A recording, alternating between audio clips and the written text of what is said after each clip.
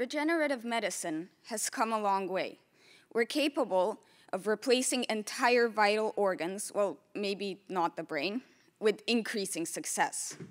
However, what if the surgery for your condition is too risky, or even impossible?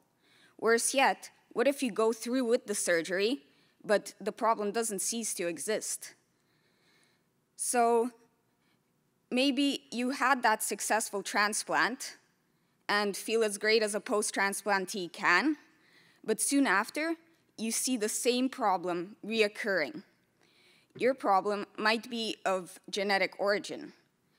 For example, this can be the case in patients with pulmonary arterial hypertension, a disease with a narrowing of the arteries that can lead to near fatal levels of high blood pressure.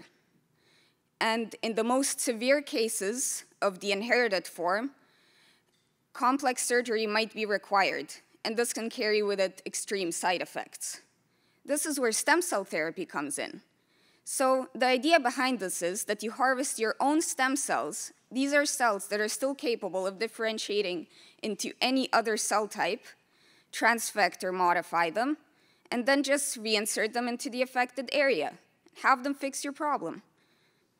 If that sounds a bit too simple to be true, it's because it kind of still is. For one, stem cells are one of the most difficult to transfect cell types, and we might want to insert some really complicated molecules.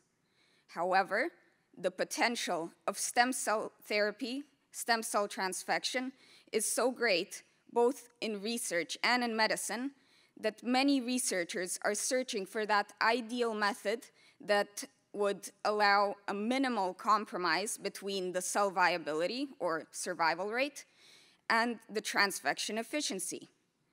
And our group uses a relatively novel approach of running cells through really narrow constrictions. So this uses shear stress in microfluidic devices. And this would allow tiny pores to appear in the cell membrane, so just enough damage for the new molecules to pass through, and then the cell would heal itself within a few seconds, new function included.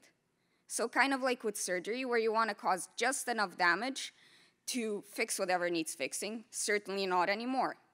Except in this case, it wouldn't be you that's undergoing this temporary damage, temporary split open and being modified, only your cells.